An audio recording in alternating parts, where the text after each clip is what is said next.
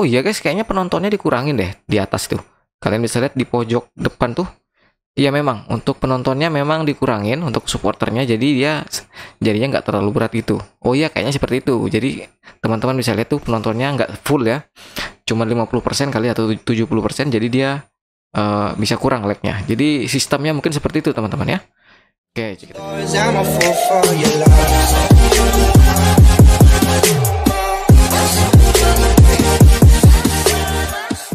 Oke teman-teman, selamat datang lagi. Hari ini saya ada update baru untuk PES 2017 lagi, karena kemarin itu ada teman kita yang bertanya ya. Jadi dia minta ini rekomendasi untuk apa ya, mod-mod yang bisa mengurangi lag ketika bermain PES 2017. Jadi di sini saya sudah riset sedikit ya, riset kecil-kecilan, dan akhirnya saya menemukan di channelnya Vintage ID ada mod baru, yaitu ini ya. Pokoknya mod ini berguna untuk meringankan game PES kalian ketika kalian pakai mod atau tidak pakai mod, mungkin juga bisa ya. Dan di sini setelah saya coba-coba, ternyata tadi bisa mengurangi sedikit. Jadi ceritanya sebelum saya coba ini, saya main PES 2017 itu pakai shader, dan otomatis kalau pakai shader itu kemungkinan lebih berat kan. Jadi saya coba aja untuk pakai shader, mainnya normal, cuman ya lancar-lancar aja karena PC saya juga agak kuat untuk mainkan PES 17. Cuman ketika beberapa saat untuk main pertandingan itu ada satu masa ketika dia kadang-kadang nge-lag gitu, ada frame rate-nya turun atau gimana. Pokoknya ada masa-masanya dia nge-lag. Dan setelah saya pasang untuk mod ini, kalau di PC saya ya, kalau di game saya itu ada perubahannya guys ternyata. Dan disitu sudah lumayan smooth. Jadi FPS-nya itu normal di 60 FPS. Jadi nanti mungkin saya tampilkan juga untuk FPS-nya di gamenya setelah di gamenya dijalankan setelah pakai mod ini. Ada nanti kelihatan FPS-nya 60 FPS. Itu rata-rata 60 FPS apa normal gitu. Di 60 fps. Jadi tanpa berlama-lama mungkin kita langsung saja untuk cara installnya ya, karena installnya ini agak ribet juga sih ya untuk pemula biasanya. Nah, langsung saja di sini saya sudah punya filenya teman-teman. Teman-teman ini bisa lihat. Nama modnya itu full mod fix anti lag 2004. Jadi ini by Eslam ya. Biasanya kalau by Eslam itu untuk downloadnya itu susah banget, banyak banget iklan-iklannya. Kalian harus bersabar untuk melewati hutan belantara itu guys. Jadi harus sabar-sabar dan harus belajar ya. Ya, langsung saja di sini filenya kita ekstrak dulu filenya.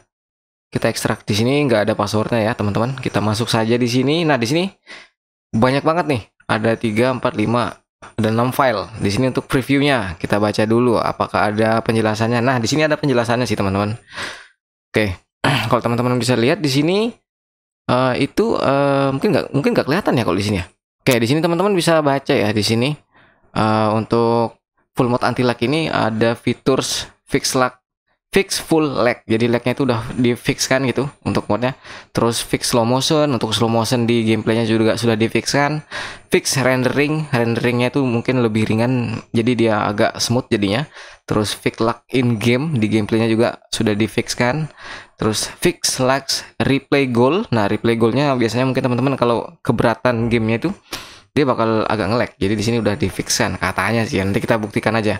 Fix lags when you playing corner. Nah, untuk corner kick juga udah difixkan, movementnya juga dan reaksinya udah difixkan. Improvisasi membuat dia makin smooth katanya di sini ya, makin halus lah. Support low, medium dan high. Jadi ini udah support ketika kalian pakai settingan low, medium dan high. Oke, jadi seperti itu deskripsinya. Langsung saja kita lanjut lagi, kebanyakan bicara. Nah, langsung teman-teman, cara installnya itu sebenarnya di sini ada juga di sini ya. Kalian teman-teman bisa lihat juga. Kalau di sini sih caranya kita harus masukkan dia ke ada 2 file di sini ya. Ada 2 file. Yang pertama anti lag. Nah, yang ini kita harus masukkan dia ke bagian PES 2017 direktorinya, dan yang kedua yang ini anti lag, fix anti lag, dan Wigno the graphic low. Ini yang 3 file ini kita harus masukkan dia di folder download karena dia CPK. Jadi, tapi setelah saya baca-baca di komen-komen di YouTube ya, ternyata kalau kita pakai yang anti lag yang ini, kita masukin di PES 2017 direktorinya, dia makin berat jadinya gamenya guys. Jadi ada juga yang komen, kita cuman cukup masukin yang ini aja, yang versi CPK, anti lag, fix lag, dan no graphic low. Jadi yang teman-teman masukin, dan saya udah coba juga yang ini aja, ternyata memang enak sih. Jadi kayak gitu. Langsung saja di sini kita buka dulu ya. Pokoknya dia di sini ada 3 folder yang harus kita masukin. Yang pertama anti-lag. Kita kecilin dulu layarnya supaya kita langsung pindahin. Kita buka dulu PS17-nya, open location. Kita sampingin aja ya biar cepat ya. Nah, seperti ini. Kalau sudah terbuka ini PS17, kita masuk ke folder download. Nah, di folder download ini teman-teman bisa langsung aja tarik aja di sini. Oke. Anti-lag sudah. Kembali lagi kita fix lag dan slow motion. Kita seret saja. Nah, kita cut ya. Dan ini grafik low-nya juga terakhir. Nah, jadi ada 3 part teman-teman. Ini kita close, kita gedein dan kita buka DP file generatornya. Baru kita klik no DLC. Nah, yang pertama itu kita harus urutannya seperti ini guys. Yang anti lag dulu ya, anti lag dulu, kemudian yang bagian fix lag and slow motion sesuai dengan perintahnya tadi ya ada. Dan yang terakhir itu di bagian Wigno graphic. Nah, ini harus urutannya seperti ini teman-teman, di sebelah kanan ya. Anti lag, fix and slow motion, Wigno graphic. Nah, coba kita generate aja teman-teman. Sip. Nah, tadi aku juga udah nyoba nih. Ini susunan terbaru untuk modnya ya. Jadi susunannya T99 dulu, Mega Facepack dan Kit, baru mod-mod lain. Setelah itu Facepack juga nggak masalah. Dan dia yang terakhir di sini. Nanti kalau misalnya teman-teman ada kendala ketika generate ini terus dimainkan dia foreclose atau keluar, teman-teman tinggal geser aja nih. Atau bisa ikutin settingan saya ini ya. Urutannya di pause aja kayak gini. Oke, di pause aja dulu kalau mau ikutin. Kalau yang ini sudah saya otak-atik tadi dan berhasil, bisa. Teman-teman tinggal pause aja. Oke, sudah, oke. Jadi settingannya harus seperti itu, di otak-atik juga teman-teman, supaya bisa. Nah, langsung saja kita coba ke gamenya ya, seperti apa.